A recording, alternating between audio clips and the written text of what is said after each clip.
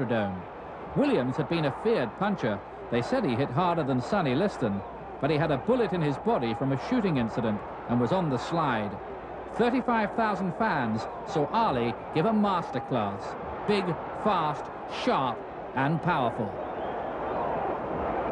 Surprised that he hit as hard as he did. I really thought I had a pushover that night because he's been around so long, and I figured he's way over the hill.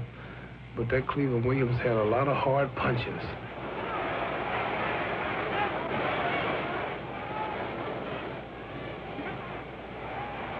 Just caught him with a sharp right.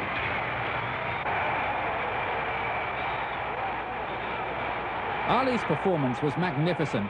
He had, it emerged later, worried about Cleveland Williams being an over-the-top fighter and was advised, if you want to do him a favor, knock him out quickly. Ali, even by his own mountainous standards, was on a personal Everest that night in Houston. Williams is going to come back here with a hard left hook, but he missed. I think I watched that right hand. I caught him with that right hand again. See, that's the same right hand that I used in the Olympics. He's really flat out this time. I think he might try. The bell saved him, I can remember.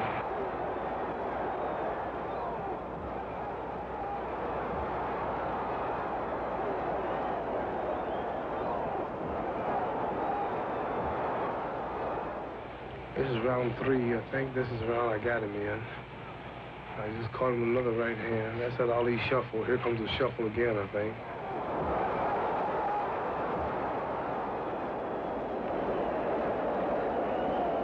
Williams went down 4 times under Ali's onslaught.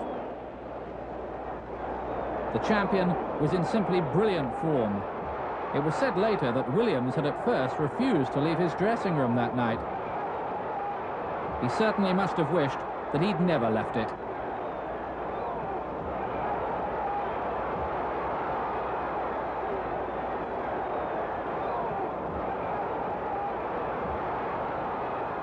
Williams in terrible trouble in the 3rd round.